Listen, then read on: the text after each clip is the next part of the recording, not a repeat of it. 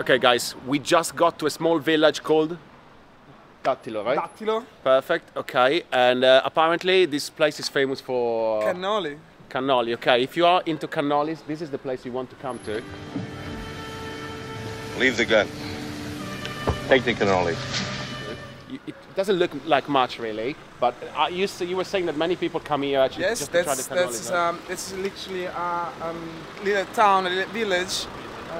The best cannoli place, so people just came here for eat cannoli in that place. Okay, perfect. Well, let's give it a go and see. I hope they are as good as he says.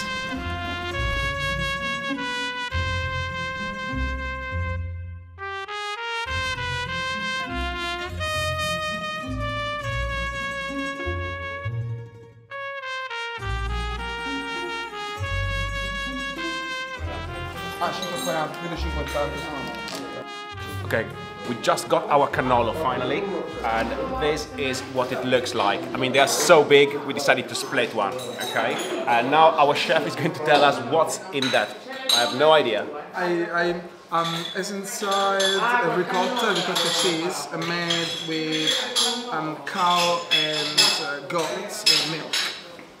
It's a specific for cannoli, made for cannoli, and chocolate from Modica.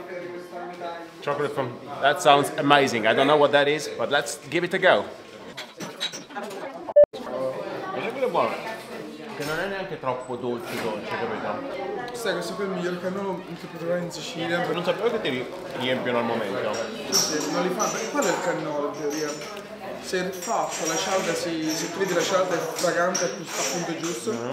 Se tu metti il ricotta dentro, lo metti là, dopo un po' di ore la cialda comincia la ricotta rilascia un po' di acquetta, la cialda diventa più tipo frolla diventa. I asked Charlie, how did you find out about this place? And he was like, well, if you're familiar, you know about this, right? You know about this place. And that's exactly what you want to try then when you are traveling around Sicily. So yeah, I'm gonna post some information about this maybe at the bottom or in the comments so that you can visit it. Okay.